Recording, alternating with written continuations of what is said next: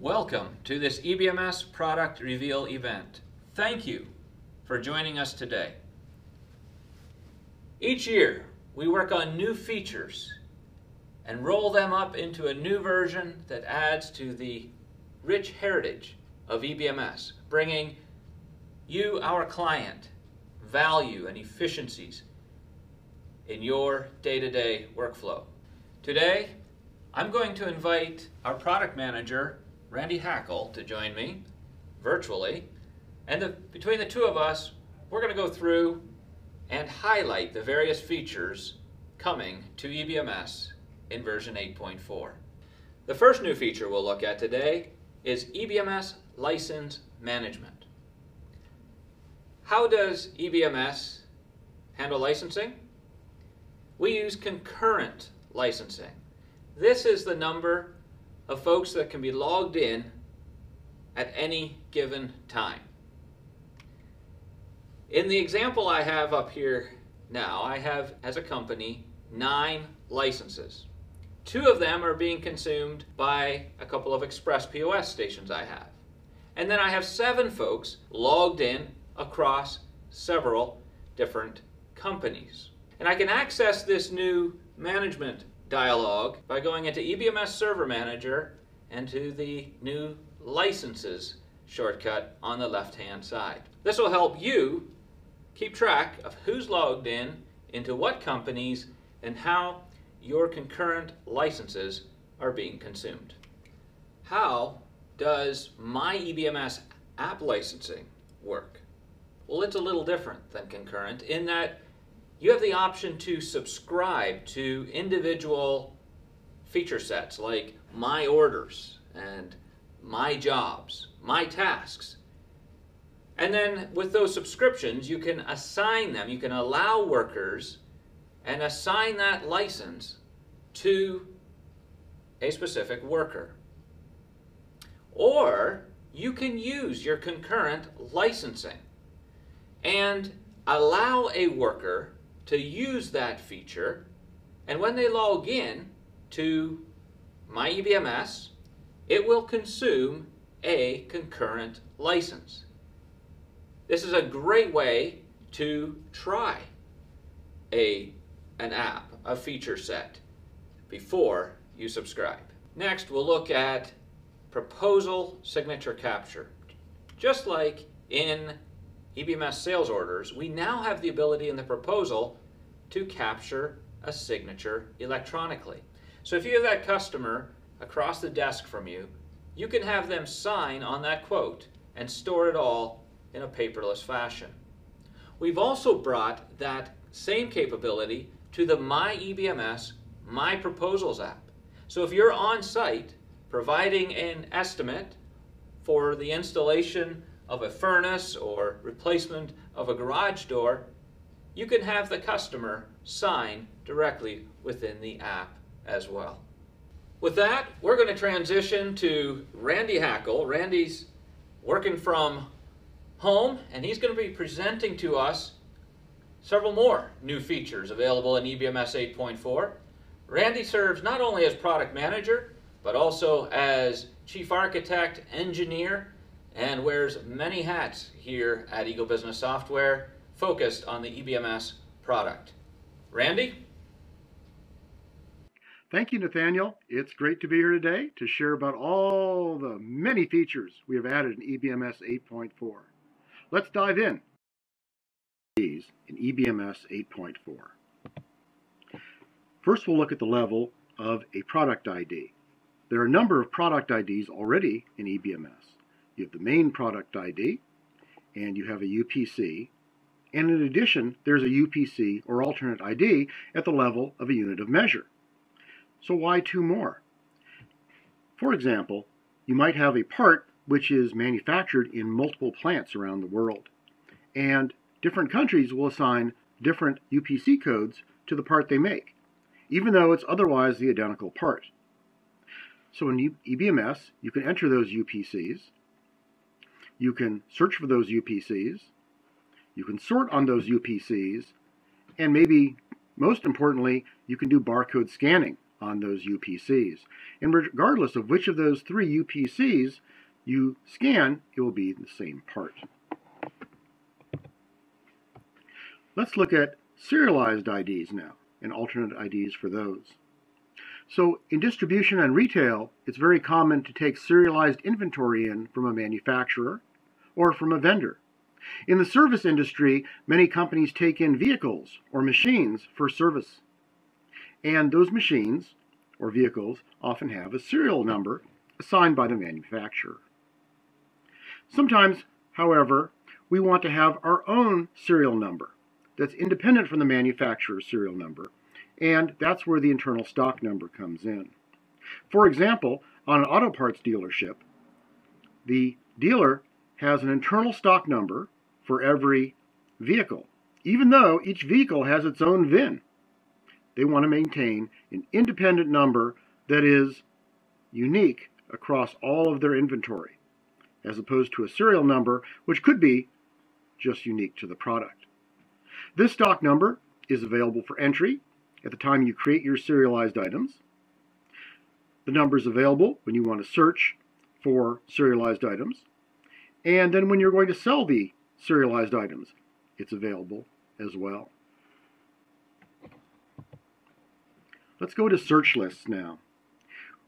I'm going to bring back drag and drop from about 10 years ago. We're going to look at customer vendor filters, additional inventory columns, and customer name sorting. Drag and drop. This is a feature that was in EBMS maybe 10, maybe 15 years ago, but we removed it because customer feedback was that users were unexpectedly being able to drag parts to different categories unintentionally, and that made inventory management very difficult. By popular demand, we've brought back this feature by which you can move parts to different categories and customers and vendors, but we've made it more foolproof by requiring some Windows standard keys to be pressed. So now, if you drag the pointed paintbrush to a different folder, nothing will happen unless you're pressing down on the Shift key. And that's Windows standard, as you might see in Windows File Explorer. This most affects the reports dialog. In the reports dialog, you also need to hold down now the Shift key to move a report to a folder. In the reports dialog, you are also able to copy a report to a folder. And so then we also use the Windows Standard Control key. You don't need to remember all this because we put it down at the bottom in a legend. Shift and drag moves a report to a folder. Control and drag copies a report to a folder. Let's go to inventory columns next. We've had many requests over the years. Could you add this particular column to the product catalog? Could you add this column to the product catalog? So we've tried to take all these requests together and add them all to the product catalog. They are optional. They will not appear unless you select them. But look at the wealth that you now have. Check box to see if you want to update this particular product from purchases. The classification. Is it a no count? Is it a serialized item? Is it a rental? The purchase method. Is it associated? Is it a drop ship by default? The number of fields for web information. Of course, our new UPC fields. Is it an assembly kit or an MTO item? Are trade-ins allowed? Etc. Lots more information. And finally, we have customer name sorting, which is of great use for a set of customers that have a very common set of last names used within the geographical area that they serve. So for example, my wife's maiden name is Rudder. So let's imagine a company which serves a lot of Rudders. In your customer search list, you type in Rudder, and previous to 8.4, all of those first names would be randomly sorted. And it would be difficult to find the person that you're interested in.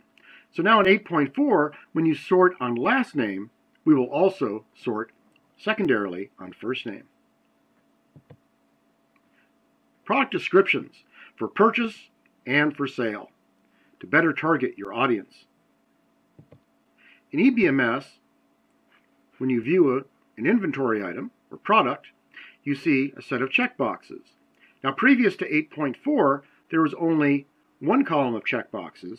Now we've broken those checkboxes up into two groups, one for purchases and one for sales, so that you can choose which descriptions are put on purchase documents and which ones are put on sales documents.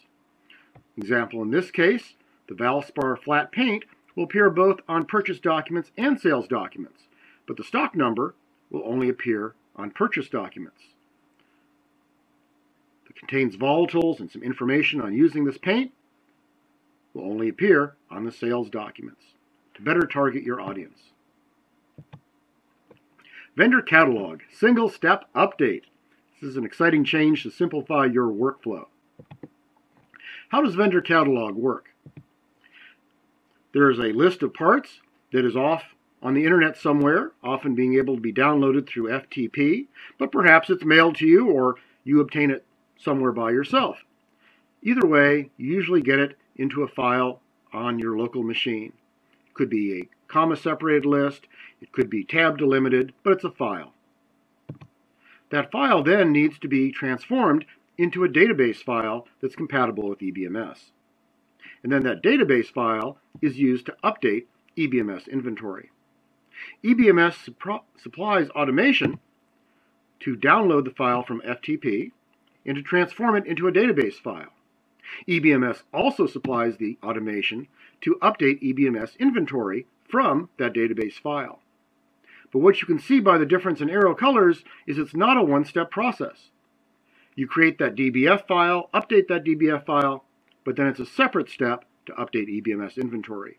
In 8.4, we make that a single-step process.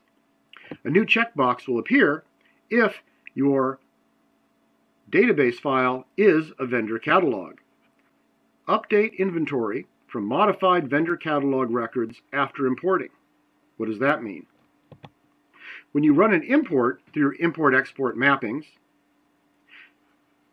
the file is downloaded, is converted to a DBF, and updates EBMS inventory when that checkbox is selected.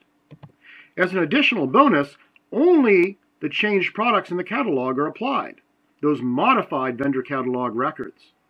What does that mean? Well, if you download new vendor catalogs every week or so, often maybe only 1%, 5%, maybe 10% of the actual parts have any updates. And so EBMS can take a very long time if you go through a catalog with 100,000 items to update EBMS inventory. But if you only update those changed lines, it takes much, much less time to import the changes. Document locking. Preventing collisions one document at a time. Let's imagine a situation where James here is updating a sales order. He's typing in changes to an existing sales order, not a new sales order, making some updates. Maybe he's applying a payment. And we have another worker here who also wants to access that same sales order. And she's perhaps applying a payment as well. Maybe she's adding another detail line. Maybe she's changing the description. Maybe changing the ship to. Those edits might conflict, or they might not conflict. Let's imagine another scenario. It could be just one worker. You're on the phone and you're trying to enter information, you're taking calls, you get distracted, you don't realize that you already have an expense invoice open, and you open another copy of that same expense invoice and type information into that one as well. What will happen when you try to save? You may get this message you've seen before. You've changed data, it's also been changed by another application, and fundamentally you're frustrated. You can't keep your changes, and you have to enter the information in over again. That's frustrating. And in 8.4, we have a solution for you to drastically minimize that. It's called document locking, and it's at the level of a document. And you can choose at a system level, it's not per user, whether you want to enable this document locking feature or not. It's totally optional and up to you. Let's see how it works. So we have James here, who is editing away. and a worker wants to open up that same sales invoice, and they're presented with a message that James is editing that sales invoice already. And you're given choices. You could open up the document read-only, which would prevent you from typing any information into the header or any of the lists. You could ask to be notified when James is done editing that document. Or if you feel that your changes are not conflicting with his, you know that, or willing to take that risk, you can go ahead and edit anyway. A final choice you have is to cancel. You'll come back to it later sometime, or maybe it wasn't that important. Let's dive in a little bit deeper in how document locking notification works. If you choose the Notify Me option, you'll be presented with this message that explains a little bit more about how it works, and you can turn that off with the checkbox when you understand it better. Basically, there are two ways in which notifications are checked. They're either checked at the auto refresh interval, which is in File System Options, or there's a new dialog which monitors your document locks and has its own refresh interval. From this Document Lock Monitor window, which can be opened up separately from your invoices, you can watch who's editing what, and you can change your interval. You can also clear locks if you need to. Either way, when James is done and has saved his edits or has canceled out of the sales invoice, a message appears. The sales invoice is now available for editing. Would you like to open it? You don't have to, but if you are still interested, you click on yes, and now you have an editable invoice, and you know that other people's changes have been made, and now you have the lock. An exciting new feature in 8.4 EBMS is integration with ShipEngine. Rate shopping and shipping labels for shipments are made simple. This is a partnership between Eagle Business Software and ShipEngine. What we're delivering through this partnership is multi-carrier rate shopping. Multi-carrier, there's a set of the carriers that are supported by ShipEngine, FedEx, UPS, USPS, DHL Courier, and many more. Optionally, you can choose to have address validation on your shipments, and ShipEngine will determine for you whether an address is commercial or residential. It, of course, will generate shipping labels, which you can apply to your packages. It's supported on our e-commerce websites as well. And finally, ShipEngine is supported for both the United States and for Canada. Setting up ShipEngine is fairly simple. You go on to the web portal for ShipEngine first, and you configure your carriers. You need to have an account with each of the carriers you're interested in, whether it be USPS, UPS, Purolator, Canada Post. Then you would go into EBMS, and you would create shipping methods. You need to create a shipping method for every service type of every carrier which you'd be interested in using for shipments. For example, if you have UPS as a configured carrier, you can choose from any of the service types that UPS provides, and you would create a shipping method for each one that you are interested in. Let's see how ShipEngine integration is used in EBMS. First, you need to define your packages. And if you've used Ship Manager before, you'll notice there's a new button at the bottom to rate shop all packages. When that button is pressed,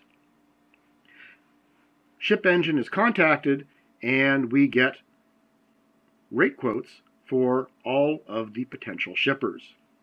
Let's look at some of the information that comes back from ShipEngine. You may find out that a particular service type is not available. In this case, because it does not have dimensions on the second of the three packages that is appropriate for this carrier.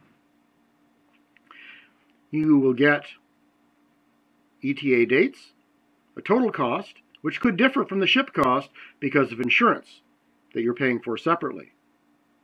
There are messages that will tell you if insurance is included, or, for example, address verification determined that your address was not commercial, it was actually residential.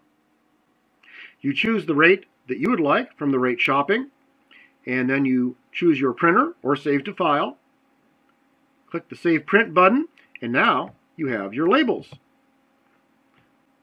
You can apply your labels to your packages, and off you go. What else can you do with ShipEngine?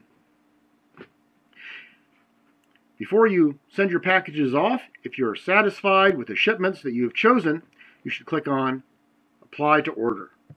Apply to Order takes that total shipment cost for all of your shipments and applies it in the sales order.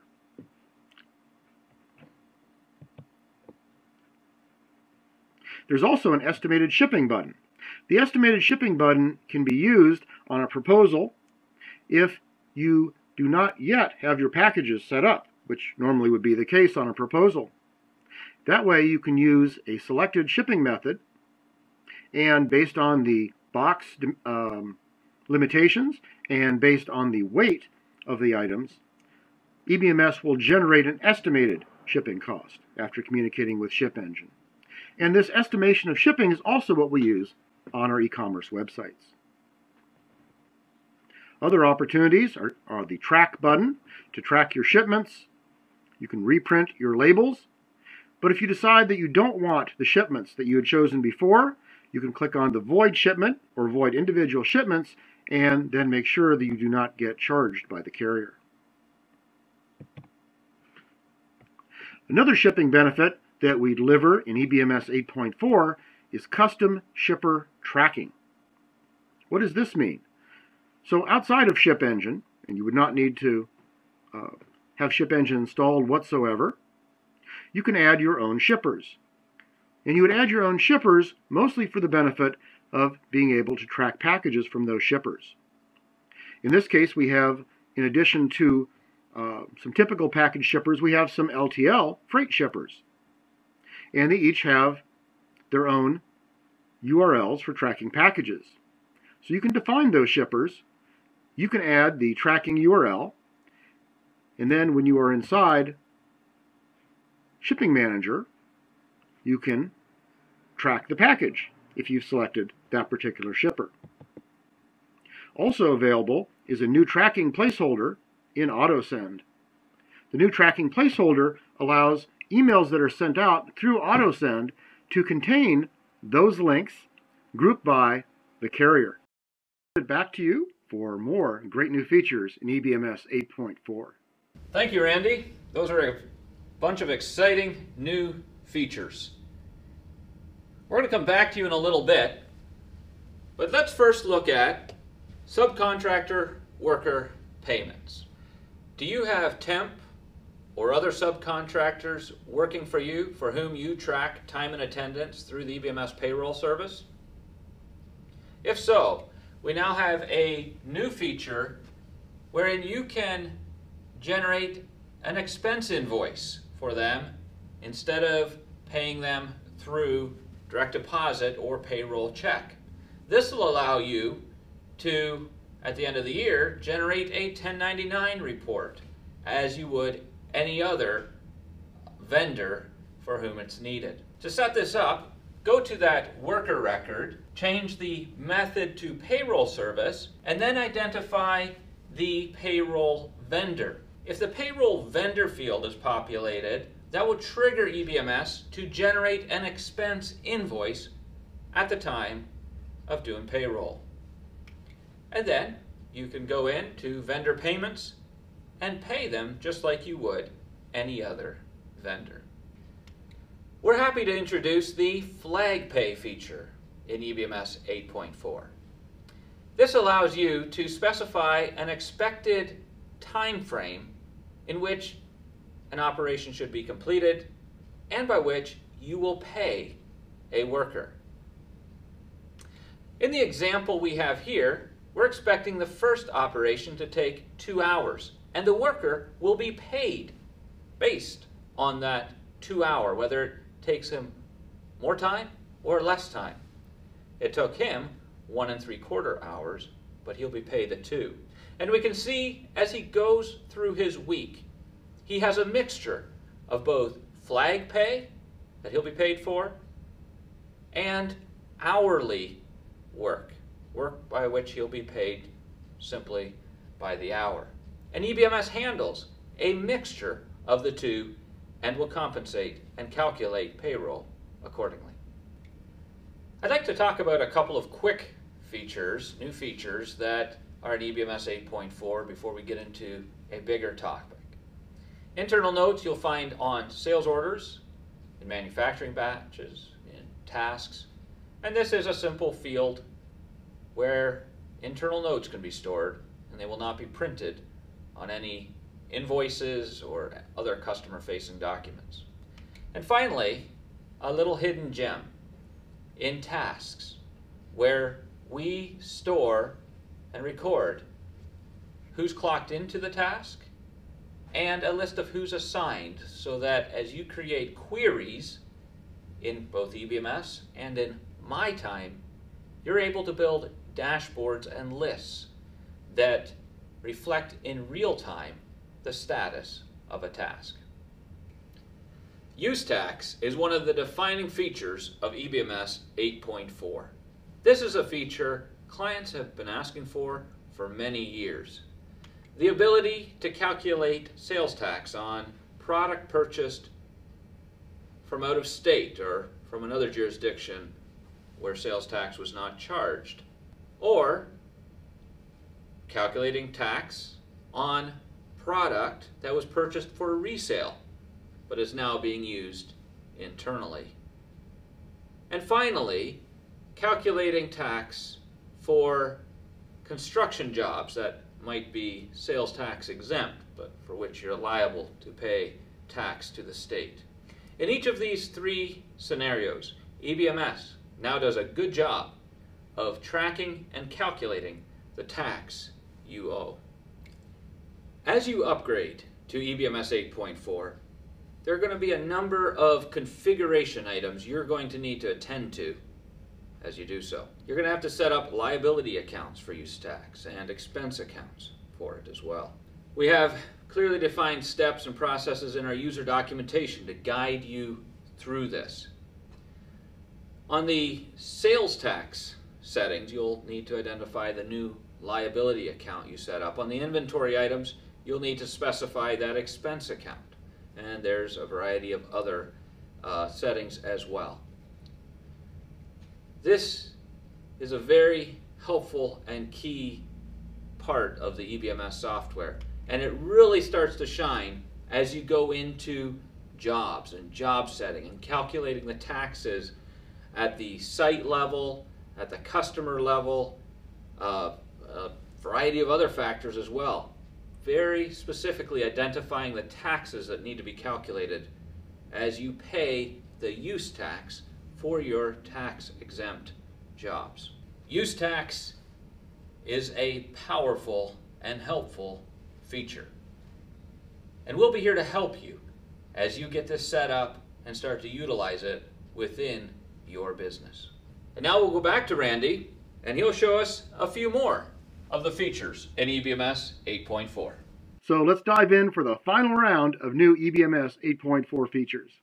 Moving on to AutoSend. We're going to look at the sales payment dialog, integration with AutoSend, document level contacts, new AutoSend modes for payments and for tasks, and then finish off with user email settings. The sales payment dialog. You may notice that on the right-hand side, there's a set of radio buttons that were not here before. In 8.4, if you have AutoSend installed, you can not only print a report when a sales invoice is processed or a payment is made or down payment, but you can also email. You can do one or both or neither. The email address will default from the sales invoice. You can have configured a default report, and if you wish, you can also display an email dialog to further customize the email you're about to send out. If this checkbox is turned off, then when you process, the email will just be sent out silently. If the checkbox is turned on, however, then you will see the standard AutoSend Send Now dialog, and you can modify who it's being sent to from the customer contacts. You can modify the email. Either way is your choice. Let's move to document level contacts. In EBMS, you have, for the example of an expense invoice, a vendor, a ship to, and a pay to ID. But what we didn't have before was who you were actually talking to. Who is your contact for the bill to vendor? Who is your contact at the pay to vendor? If you're doing a drop ship, who is your contact at the customer that the materials are being shipped to? Now we provide this in EBMS 8.4 on a tab that's called Contacts. And these are the contacts that you would set up for vendors and customers in AutoSend. If you want, by default, on a document, it will be the primary contact. But you can change it by clicking on the Contact button. When you do so, you'll see the list of vendor contacts, so you can choose a different contact, or you can enter one or more additional contacts.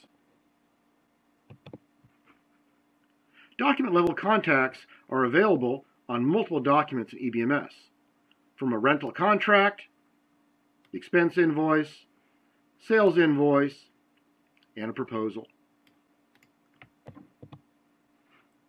How are document-level contacts used within AutoSend itself? If you look at the very first entry here, this is new. You may choose as a contact priority to send to the contact which is listed on your document. So previous to this, you would choose by title, the primary contact, or maybe the AP contact, the AR contact, the owner, for example. Now you can choose whichever contact it is on the document, that specific contact. But wait, which contact was it? On a sales order, you have a bill to customer and a ship to customer. So we've added this drop-down to EBMS 8.4 by which you choose. Is it the bill to contact or the ship to contact? And that also applies to the contact titles. Do we want the primary contact of the bill to customer? Do we want the AP contact of the ship to customer? Finally, there are two other possibilities that are added in 8.4. And there's some special fields that are on the sales order. If you have Shipping Manager, you'll notice that there's an email entry on the Shipping tab. And so you can choose that if there's an email address on that Shipping tab, that can be one of your contact priorities. There is also, and this has been here for many years in EBMS, hidden away in the Advanced Options screen, an email address on the sales order. And that can be one of your options as well. Document level contacts in AutoSend. We have two new modes to share today in AutoSend, and the first one is task mode.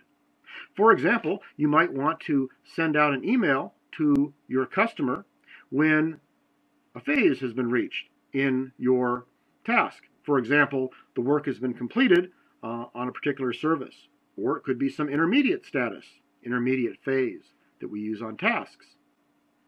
You would send out the email, very similar to other AutoSend modes.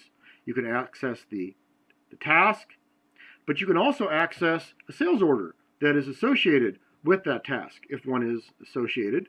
And in fact, if it's associated with a particular line on the sales order, you can access fields in that detail line. The description, dates, you can access subtotals, weights, you can get the order detail from the sales order connected to the task, a variety of information. Something also new, you may not have noticed, is GLCTL, and this is the company information. So at the bottom, for example, of your template, you can put in your company's name and address, contact information into your AutoSend template. Task mode also includes Send Now support. So in a task search list or in the task itself, you can right-click and you can send out an email, including a report, immediately. The other mode to share today is the AutoSend Customer Payments mode. Here you can have, for example, a mode where new customer payments, which have not, for whom the customer has not been notified yet, can receive an email. Some placeholders you can put in are payment date. You could put in the check or transaction number, but you can also have the payment detail, because a sales payment can be distributed to multiple invoices, And so your customer would want to see what is the breakdown, how much was applied to each of their invoices, and which ones. Finally, in AutoSend, I'd like to present user email settings. And these are optional settings by user that can override the general AutoSend settings. Which settings? The export folder, so this is where documents are placed. Your email settings. Why would you use this? For some customers, you want to have a much more personal relationship with your customers. In other words, I don't want to send from info at my company. I want to send from James at my company. Or perhaps you have a departmental email address. So all accounts receivable emails will come from your AR email account. All payables will come from your AP email account. It's up to you, it's optional, and it's available. Webhooks. This is EBMS reaching out to the world. Big step in our integration strategy. You may be familiar with EBMS OData REST API. We've had this for a few years now. This is the way by which the world, across the internet, can connect to EBMS, to read EBMS data, to write EBMS data securely, and also execute processes within EBMS. These are organized by some trigger out on the internet, some third-party process wants to perform some action in EBMS. So for example, through the OData REST API, you could have a website order checkout. And that would have the action through the OData REST API of creating a sales invoice, including the payment. Another trigger might be a customer email comes in, and it references a ticket number. Then you could, through the OData REST API, update that work order or task with a detail line, or perhaps add something to the task notes. Someone could perform an inventory search, one of your salespeople through an app, or perhaps through a website, and that would query product availability within EBMS and obtain the pricing. Webhooks take it in the opposite direction to complete the entire circle of integration. Whereas the OData REST API allows the world to communicate into EBMS, webhooks allow EBMS to communicate out to the world. Let's take a deeper look. In this case, EBMS with webhooks has triggers and performs actions out on the internet. Let's look at some examples to see the flexibilities and possibilities with webhooks. A customer payment is processed within EBMS. So a confirmation email could be sent out to the customer. A purchase order may be approved to send within EBMS. And so through webhooks, you can define the ability to submit the purchase order electronically to the vendor.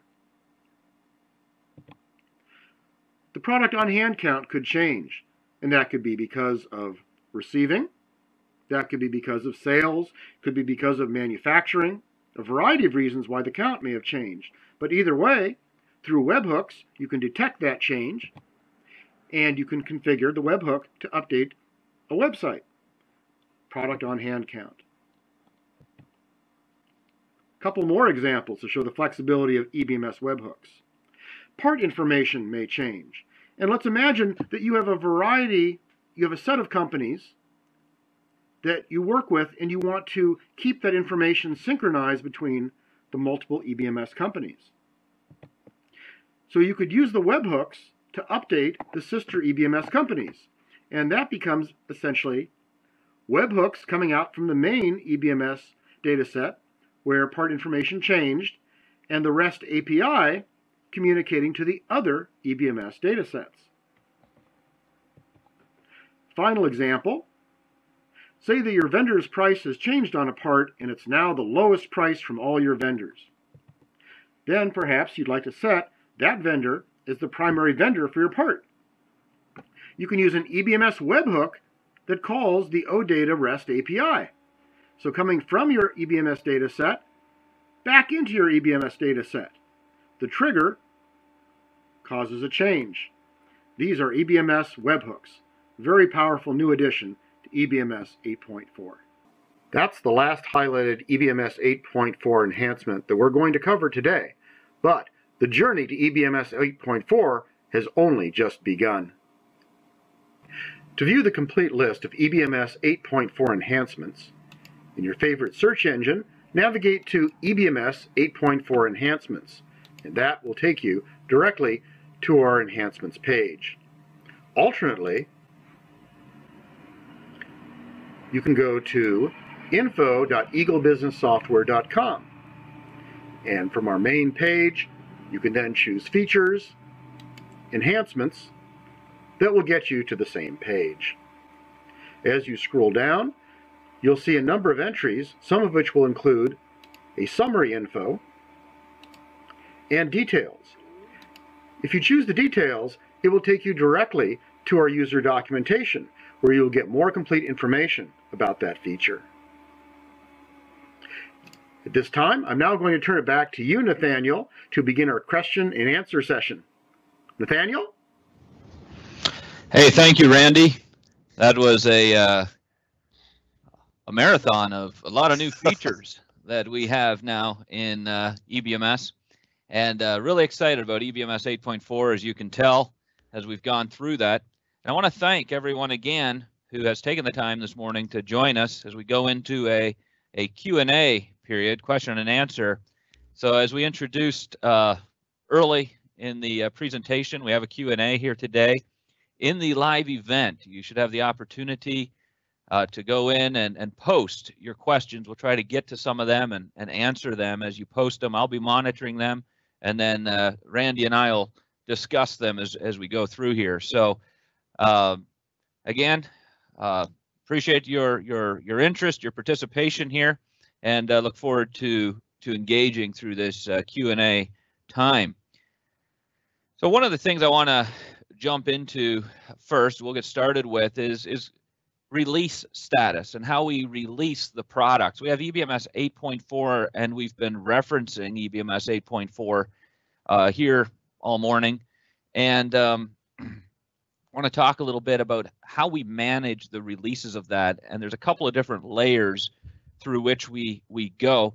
The current status of EBMS 8.4 is we call it limited release. So it's out at a few clients right now, and they're using it in production, and we're kind of working through new features, polishing them, and we're very selective as we roll it out to those clients.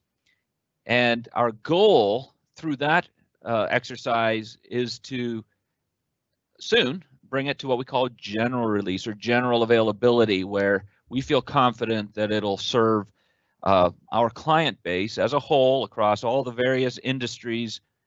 It'll serve them well. So that's a phase we're in right now. That limited release phase is going good, and we are looking forward to, haven't made a final decision on when general availability, general release will occur, but it will, we're hoping here, be very soon.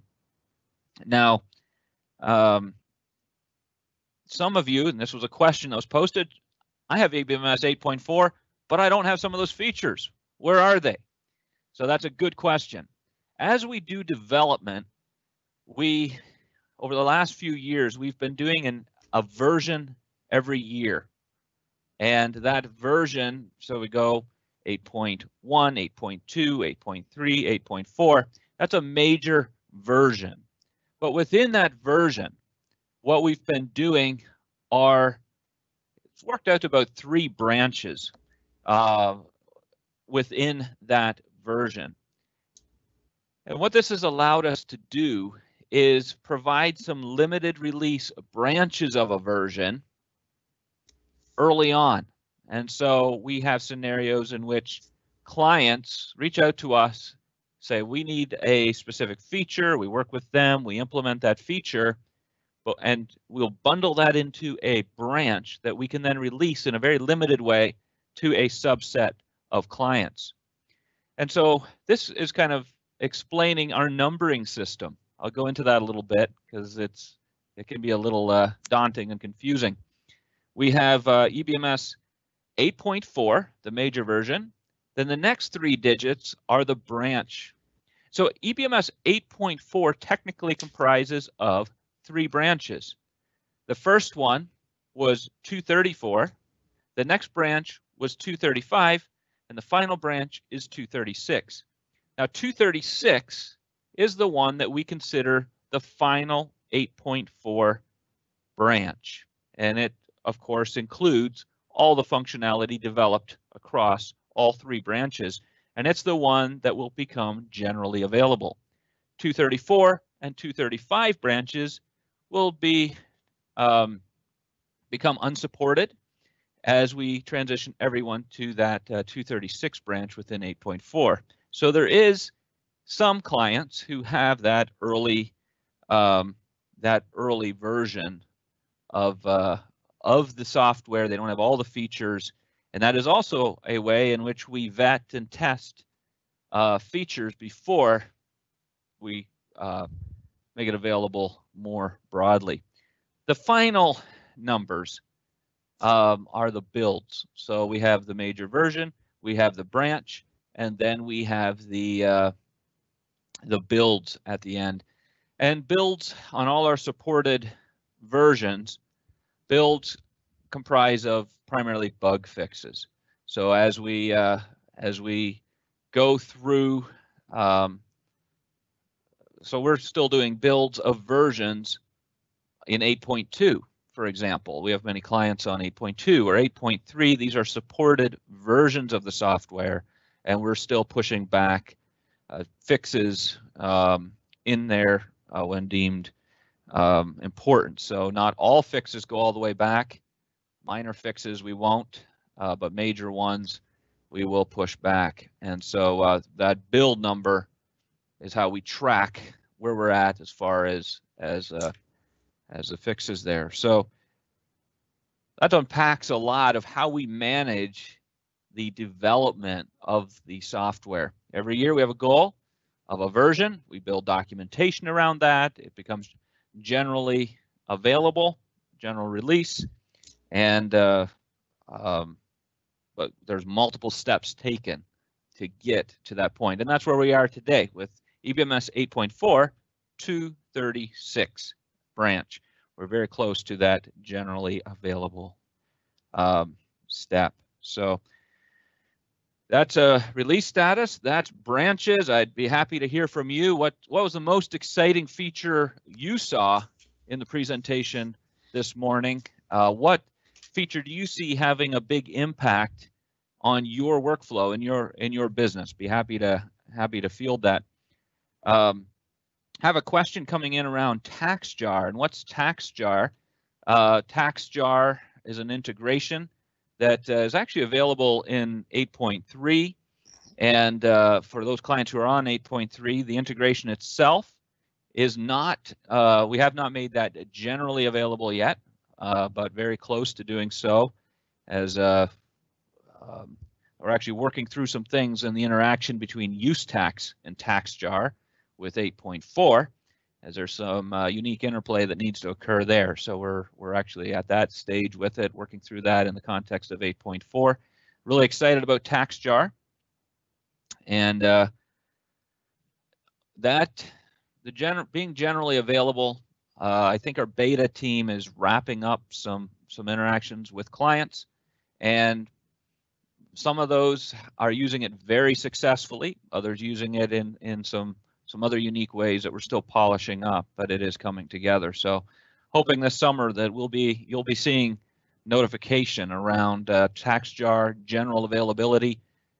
This is a great service that if you are doing shipments across multiple states, or you're working in you have presence in multiple states, that it makes handling all those taxes across all those jurisdictions so much easier, because they keep track of what you should be charging and all the changes, and EBMS integrate and tackle that, calculate that. So good. All right. A question come in here on licensing, EBMS licensing. So that's a good question. So EBMS currently uses concurrent licenses. So what we track are the number of people using EBMS at any given time, right? So when you say I have 10 licenses, I've subscribed to, I've purchased 10 licenses, and our subscription model, as you likely know, changed to very focused on the number of users, how many licensed folks you have. And that we're tracking the number of folks that are using EBMS at any given time. That could be across multiple companies as well. So if I have 10 users, I could have 2 in company A, 5 in company B, and 3 in company C. That's your 10 licenses. However, you can configure in EBMS as many licenses as you want. You can install EBMS on as many computers as you want, and we're tracking it all at the EBMS data server level. So as you saw earlier, EBMS Server Manager now has a nice dialog, so you can see at any given time where those licenses are being consumed. So we're taking a little bit of a different direction with the apps, and I tried to explain that earlier, but that's more on named user per company. So if these little applets, if you want to call them that, like my orders, my proposals, there's a subscription that comes with that, or that you can purchase and say, I want 5 of my workers within company A to have access to my proposals or my orders. You get a subscription, 5 licenses for that, and they can be assigned there to that worker. As the world is shifting to a more of a named worker environment, where licensing is done per worker, and it's very device agnostic. So it's the idea is that the experience is the same across all devices, however I'm accessing the system, and that's a part of our direction there with my EBMS apps. So good questions. All right, so some more questions are coming in here. Yeah, and keep filtering them in. And Randy, I should let you do some talking here shortly. Yeah, you're sitting there quietly. Thank you. Well, we'll have a question come in here. Let me process this a little bit. All right, well, this one might get a little technical, and Randy does well with these. And I'll have to determine whether I can answer it off the cuff here or not. We pay sales tax when buying inventory, but don't charge tax on installed goods. How will the sales tax be calculated for tax paid on purchases resold? So this goes back to that use tax. Yes. And very much the sales tax exempt jobs, right? And the all the scenarios around that. And this was one of the motivating scenarios for doing the work we did with use tax. It's also very complex. We know there's a certain segment of our client base that will really benefit from this, where they're not required to charge the customer sales tax at the full retail value of the product, but they need to pay what's called a use tax, which is essentially the sales tax, but a use tax on the cost to them as a company. And so they need to calculate that and submit that as payment to whatever jurisdictions are requiring it. The answer to that is likely longer than we can get into there. I don't know if you have anything to add, Randy, but we've documented it in our documentation. Randy, any input there?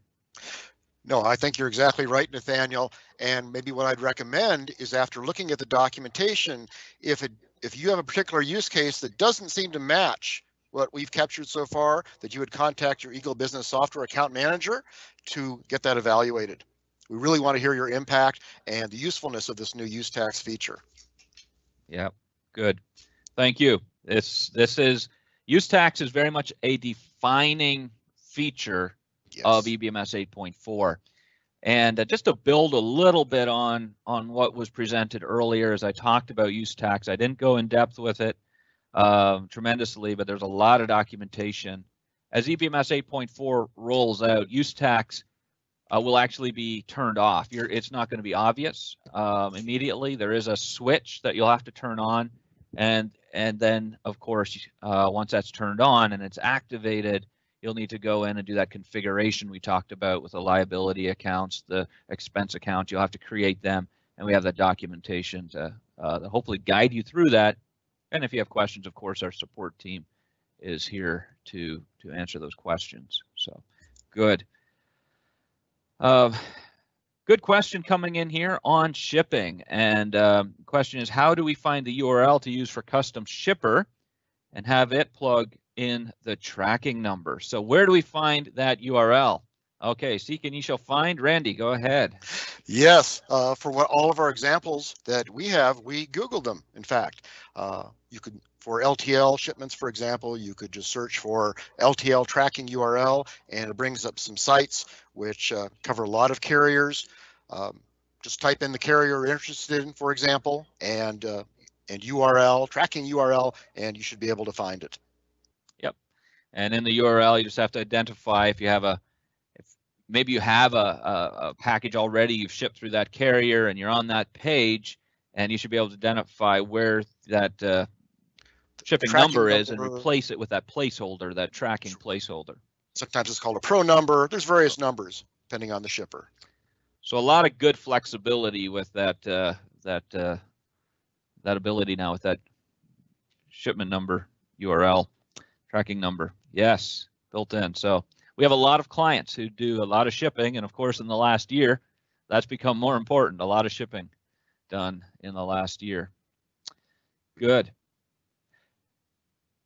Some other areas of the software I'm excited about, and again, didn't present this earlier, is around payments. So there's actually been some significant investment that we've done around payments, electronic payments, things like that, and customer ACH payments. So with your customer, instead of hitting their credit card, charging their credit card for a payment, is entering their bank account information and setting it such that you'll generate an ACH file. It's essentially a specially formatted text file that you can upload on your bank's website. So we did not go to the place at this point where we have an automated connection through a payment gateway where these transactions would be handled automatically, but we went to the level where you can generate an ACH file and upload it to your bank, and of course all those funds transfer as they should. So that again is a good way to a great improvement to payments in the business-to-business world.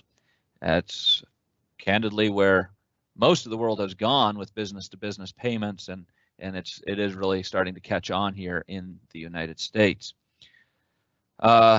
Finally, for our Canadian friends, we're really excited about some significant effort we've done around integrated payment processing. So we partnered with a company, and we actually have quite a number of Canadian clients, and many of them have been desiring this for a long time, and we finally found a partner we could work with to do integrated payment processing, credit card processing, and so on, with terminals, and working on the virtual terminal where you can type it in, online, some of those things. So some significant things coming there with EBMS 8.4 when it comes to payments. So talk to your account manager about those if you're interested. And yeah, good. Have some more questions coming in, and a number of folks actually. The big question is when, right? So again, EBMS 8.4, when can we have this? And as we're predicting now, I can see that the floodgates will start to open within the next month. Now we're going to have to, I'm guessing by the end of, I would anticipate by the end of April, we're going to start to see more and more go out. The way we handled the 8.3 rollout actually worked relatively well, and that was we would every week or two we'd send a batch of updates out. You'll get an email with steps and things to look for and what it's going to take to upgrade. We will push out that upgrade to your EBMS server manager on your EBMS data server. And so the EBMS admin identified in your EBMS server manager will get an email saying, hey, there's a new version here. And you'll be there'll be links there to the enhancements page, other information, and you'll be able to install and upgrade and go to that. So really hopeful that that you'll start seeing those in your inboxes over the summer. We often will do a push over the summer on getting these released. You can do those upgrades. Good. Maybe I can just emphasize, Nathaniel, that 236 8.4 is in limited release now, and everything you've seen today, with I think the exception of use tax, is in production by clients today. That's right. So it's not vaporware, it's not unfinished, it is done and it is in production, but we do want to make sure that the quality is such and that you'll have a smooth upgrade experience so we can feel comfortable sending it out to everyone. At this point, it's limited so that we can evaluate on a client by client basis whether you'll have a successful upgrade experience. Great, thank you. Absolutely. And so we have these different phases, and the feeling like the limited release phase is going well, and that we'll be able to open it up to that general availability very soon.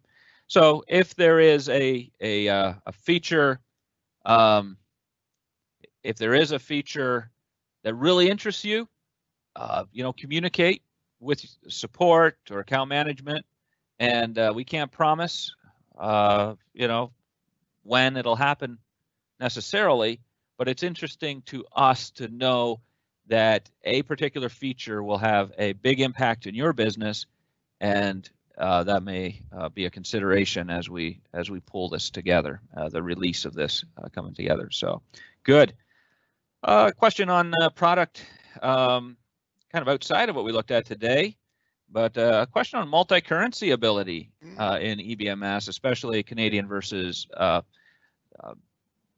the U.S. dollar. So our Canadian partner, and we have a distributor in Canada that handles the Canadian market, and they've developed out some feature sets specific to the Canadian market. They developed out a multi-currency module or feature set, and so the question is there any work being done on adding multi-currency ability?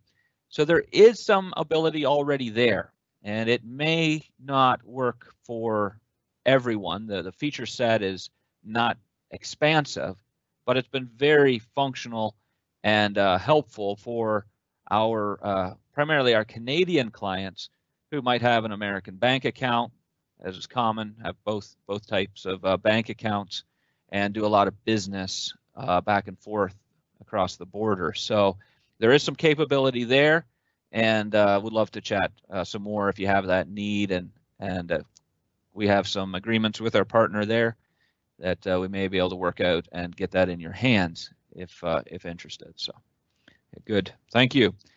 Any other questions? Opening it up here. Appreciate the questions coming in, and happy to comment or field any more of them.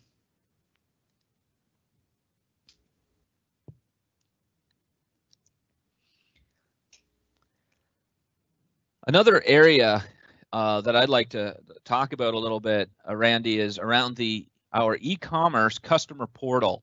So about almost 2 years ago now, as we were looking at our product offering, and we looked at what we had on the e-commerce side, and we evaluated that, and we identified that we were doing quite well in the business-to-business environment and serving our clients who are doing business-to-business. A lot of other folks were doing very well in, you know, a lot of websites out there doing really well in the business to consumer, B2C market.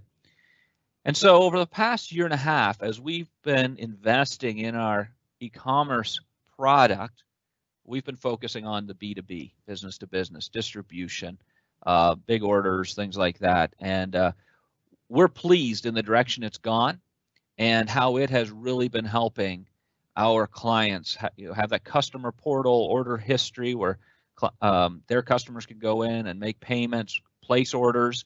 Really excited about some of the features that are coming to our customer portal to enable better interaction between you and your customer. And over the past year, of course, that's become a very popular product, and we've been investing heavily in it. So again, that's another product here over the past year that we've been investing a lot into. Had a question coming in here on time clock. Excellent. This is something we didn't talk about, Randy.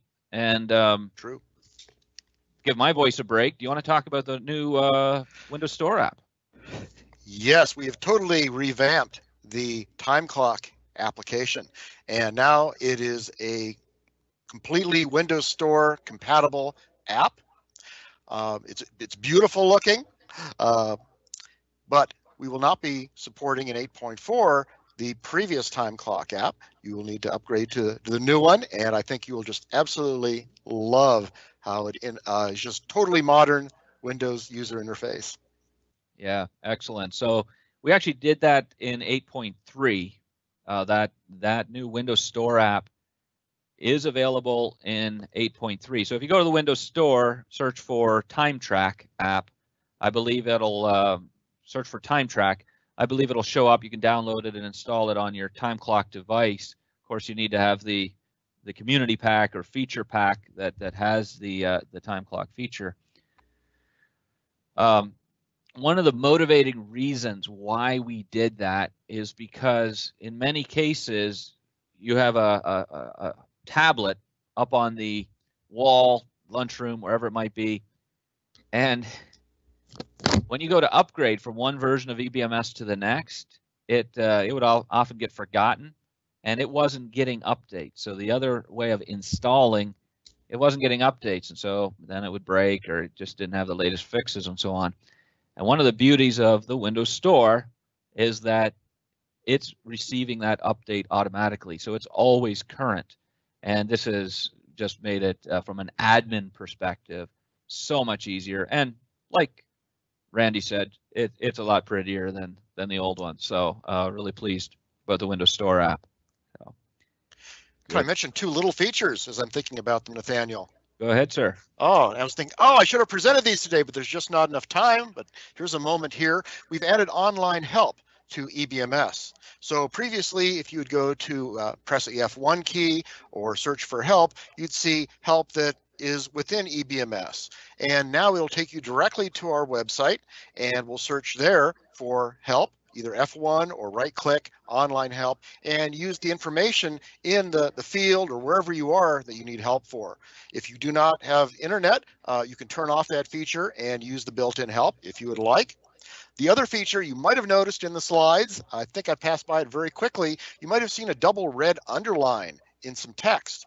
In EBMS 8.4, we support spell checking. And this uses the Windows native spell checker that's available in Windows 8 and higher. And so you'll see spelling errors in text controls where you can add an unlimited amount of text, usually multiple line fields. Right click and it will give you the spelling suggestions, which you can pick and now have spelling checker. Yeah, good. Thank you, Randy. Yes, so both spell check now in the memos, helping you there as you're typing and giving you immediate feedback. And then yes, the online help feature. We've been working on our knowledge base, our documentation online. info.eaglebusinesssoftware.com is the website where we're client focused, trying to aggregate and bring the information that is helpful to you, the client. And so you should be seeing significant changes happening there as we've been building that out, trying to bring more value to that website to serve you better. And we've got a lot more video content there. We've got blogs. We have the user documentation. We've been investing heavily in the user documentation over the past year, really put a focus there. And that's all accessible now, like Randy said, from within EBMS. If you right-click in EBMS and the menu that comes up, there should be an online help option there, and it'll automatically push certain keywords over to the website and help with your search and hopefully bring relevant information up. We don't always know exactly what you're looking for, but we try to help expedite that directly from within the EBMS software. So I'm glad you mentioned that. And again, there's so much more on that EBMS enhancements page that Randy referenced. So that's good. Here's another little Easter egg, as we sometimes call it in the industry, little hidden thing. And it was suggested here by actually one of my colleagues, just posted in here saying we have a small calculator in the number fields. Yes. Yes. Yes. Thank you for suggesting that, Marvin. So talk to us about that, Randy. Yes. If you would like to perform calculations within EBMS in a numeric field, then you can actually type it in, equals 6 plus 7, and it will give you the result. You do not have to do calculations on your separate calculator on your desk anymore. You can perform those calculations within EBMS. Yeah, so any number field is now your calculator. And I've used that myself a number of times, and it's not obvious. It's one of those things, kind of little hidden gems that's now built right into the software. So some excitement here coming out around auto send and customer billing and that automation. And I will say EBMS does really well now with, if you have a recurring billing scenario, a subscription, or some situation like that, where you can set them up on auto pay essentially, and it'll come up monthly, generate an invoice. From that, you can generate your ACH file, and once that has been processed, EBMS will automatically send a notification, an email to your customer, letting them know what has occurred. Here's the receipt, whatever information you want to send to them. So a lot of excitement coming up in the chat on that. And a question on use tax, wondering if it's a US thing or a Canadian thing. Well, it's very much a US thing, just primarily because tax laws in the US are very complex. So this is to deal with that. The Canadians have a much simpler tax structure, and so it really doesn't bring value to the Canadian market. Their VAT tax structure is, EBMS handles quite well as is. So, yeah. Good. Thanks for the questions coming in. I have another one here on OData. Is OData API and webhooks the only way to integrate a website? Well, good question. Let's talk about how we can interact with EBMS and how EBMS is fun to play with other systems. Go ahead, Randy. Yes. Is it the only way? No, but it is the best way. If you look at integrating with almost any system that is on the cloud, available over the web today, or even within your local network, a REST API and webhooks are the modern way to do so. And that is what virtually every system uses. Now, there are some older systems that would use importing through CSVs, flat files, and we have our existing EBMS Windows COM API, and those all still work. But for modern integrations, we absolutely recommend our REST API and webhooks. That is totally standard within the industry today. Yes. So again, thank you for the question, and we're very pleased with the API and the webhooks. Very, very feature rich. I'm more and more impressed with that. I get into that world a little bit. I don't bill myself as a programmer, but I know enough to be dangerous, and I play with some of these things. And I see other APIs that are out there with other products, and I will say I'm very pleased with what the team here has done.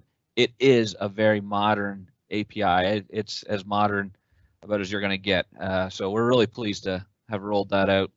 We also have another product that you may want to consider if you do an integration, and that is our SQL mirror and SQL database. And depending if you're pulling copious amounts of data at one time and in certain scenarios, you may want to actually pull that data from a SQL database so that you're not putting a load on the EBMS data server, especially if that has to be done during peak operation time and so on. But so there's numerous tools that can be used, leveraged.